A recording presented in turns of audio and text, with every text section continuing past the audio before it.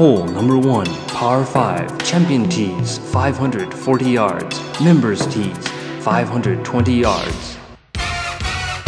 The starting hole of Devil's Course is a par 5 that requires considerable skill. Water flanks both sides and rocks float perilously above the fairway. A good drive on a normal course may only find the rocks here. Fortunately, the approach is pretty easy after running this gauntlet, so a birdie is usual for this hole.